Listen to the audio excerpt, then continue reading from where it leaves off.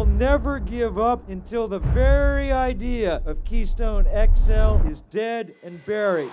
People in front of the White House are demanding that President Obama deny approval of the Keystone XL pipeline. In the summer of 2011, a movement was sparked. Tar sands are the turning point in our fossil fuel addiction. Despite a Washington consensus that the pipeline was sure to be approved within a year, we're all going to commit nonviolent direct action. 1,253 people went to jail.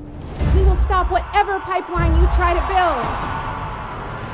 Then, people all over the country started taking to the streets. We converged on the White House again to surround it. We stand together and oppose this pipeline. President Obama, do the right thing. The northern leg was pushed back a year. We should not have to sacrifice to meet TransCanada's bottom line. On the southern leg, resistance escalated. This is my land. This pipeline will not go without a fight. In February 2013, we made history again with the largest climate rally this country's ever seen. Thousands of people marched past the White House. They call for President Obama to reject the Keystone XL pipeline. If this pipeline goes through, it will be at the cost of human life. And as the pipeline slowly crept back, once more we started appearing at every presidential event.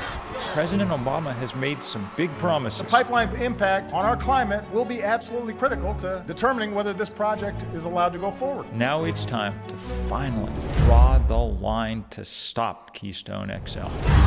On September 21st, across the United States, we will defend the places threatened by climate change, and we will tell President Obama that there is no turning back. The question is he going to raise the heavy hand of big oil, or is he going to raise the hand and the spirits of the American people?